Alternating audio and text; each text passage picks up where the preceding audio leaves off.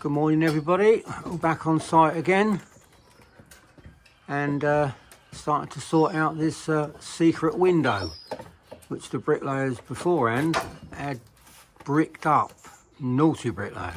So what we're going to try and do now is cut some of the brickwork down, ease the window out and replace it with some brickwork. The bonding's all wrong on this, but we'll do the best we can. Yeah, they should have done it properly in the first place. They just cut bricks around it. Yeah, literally cut the bricks to 40 mil.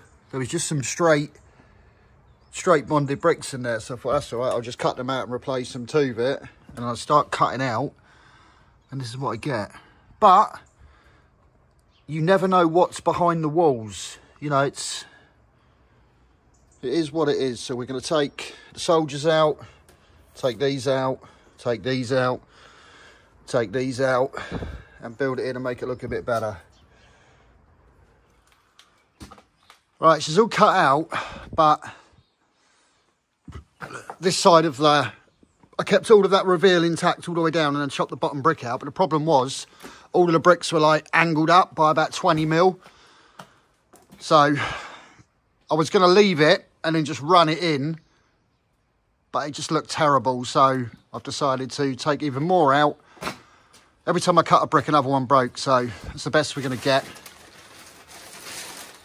So we're going to start building it up and do the last couple of little bits. Yeah, sometimes just, I didn't... You can't anticipate. Yeah, I couldn't anticipate that the window was going to be behind it.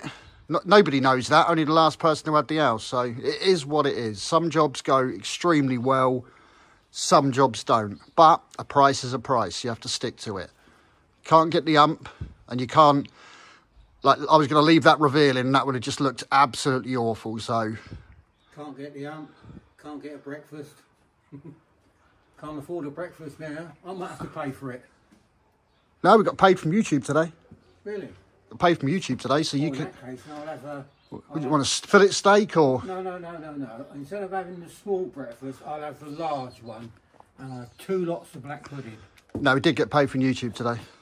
Well, that's it. Do we tell them how much? No.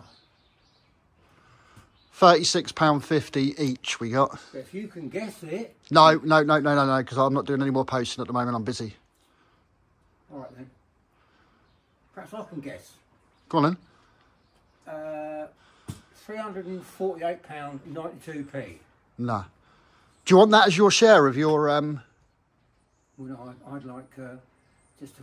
Oh, the dog one, I mean, that's, you know, I'll have 50 quid and a breakfast for the rest of the month. No, well... Yeah, we didn't do too bad, so we're going to get that bricked up. And got a couple of tiny little bits where this black sack is. Nothing major. And there we go. But again, I didn't get until 8:30 today. We're on winter hours now, like...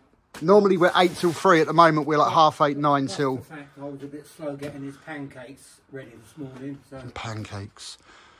Right, well, we'll just crack on with this. Right. I'm just plumbing this up. Yeah. And we're... As you can see, I don't know if you can see the bubble.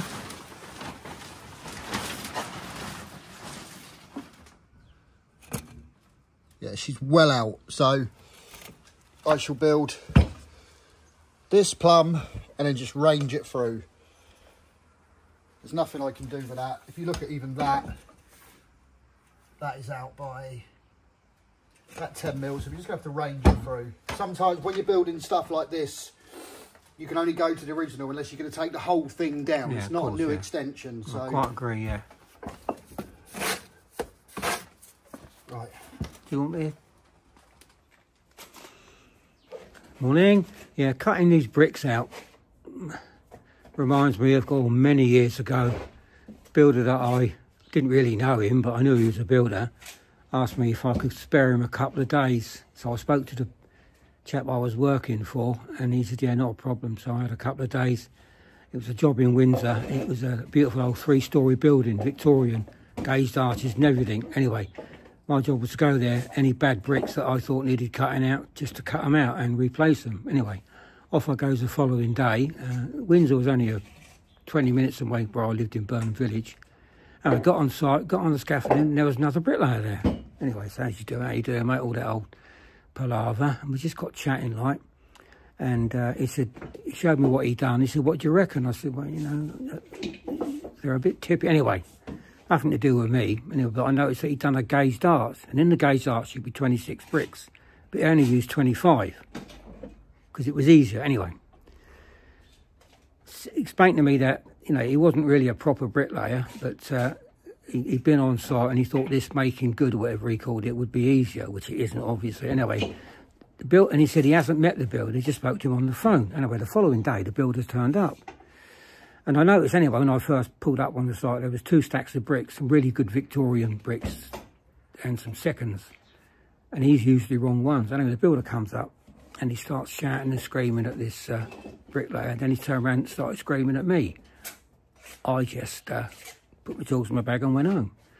Anyway, next thing you know, well, about an hour later, the builders come round, called me all the names under the sun, and said that I told this bricklayer what bricks to use. Anyway, I put him straight away, and asked him to leave my premises before things got out of hand. Anyway, he went.